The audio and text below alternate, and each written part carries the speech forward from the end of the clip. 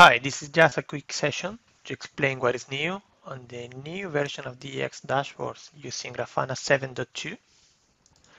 So I will give a quick overview on some new features and some changes we have in the dashboard creation. So now when we create a new dashboard, the process is pretty much similar to what we have been doing in the previous version. But now when we add a new panel, there are some changes that I'm going to comment briefly because some of the settings have moved to the right and there are some more powerful features that we can leverage. So here in the bottom, we still have the query tab that is going to enable us to select from where do we want to pull data. So we have our classical data sources and a new one called time shift queries that I will explain lately.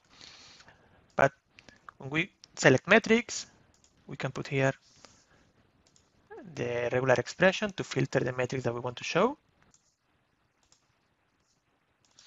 And this query tab is pretty much the same that in the previous version. We can switch between advanced query builder, etc., and specify what do we want to show, like source and metric, etc. No big changes here. We have now, however, a transform tab that contains a lot of interesting and powerful features. Keep in mind that now we have handy links to access to the documentation quickly from the transform tab, but also from the query tab. We have a pop-up that will explain the different data sources.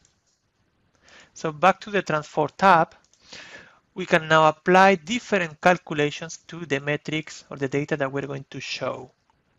So we have many options here. And just to show something that is very interesting, we have now the option to run calculations from the fields we are displaying. So when I select that, I can choose the mode like binary operation or reduce row. When I choose binary operation, it's going to enable me to do a basic arithmetic operation between two fields and just give it another name. So now it's going to create another time series call operation that is just the result of this calculation.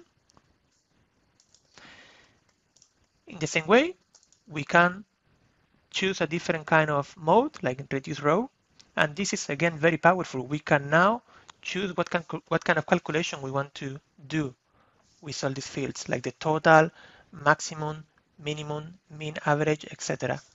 So it's very, very powerful, and now we can show and overlay the maximum, the minimum, the average into our panels. So if I put here the mean, as you see, there is a metric here, a time series here called mean, that is the average of all the time series. So again, very handy to run calculations on the fly on the data that we are showing in this panel. So these two tabs are going to define and transform the data to be displayed in the panel. Now moving to the right, we have three fields here, panel, fields, and overrides. So the first one, panel, is going to manage all related to the visualization style we have chosen, like access, legends, thresholds, time regions, etc. So we can still create thresholds as we know, like this has not changed, pretty easy. And now we can do also something very interesting, like add a time region. For example, I can choose like every Monday it's gonna have a red color, right? So I need to change this to the last 7 days. And you see, you can just put that section, for example, to mark weekends or a specific time range in this panel. You can also add panel links, etc. So all this relates to the panel we have chosen to display the data. Field tab is much more simple. It just changes the series name and add data links, right? So if I put this, everything is going to change to test. This is very generic when we are just displaying one data. However, the override tab is much more powerful. We can choose which time series I want to change, and it's very powerful. We can use regular expression, series name, for example. I can say any field matching this. I'm gonna add an override and select the property. I can change the display name to call it test, right? And I'm gonna change that specific series to be called like that. I can also change the unit or just specify a data link for that specific time series. So remember, all the data processing is moved down here below the panel.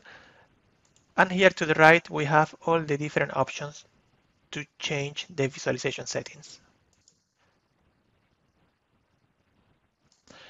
As usual, we have a what's new, where we have a bunch of panels and variables that we can leverage, copy paste for our panels, right?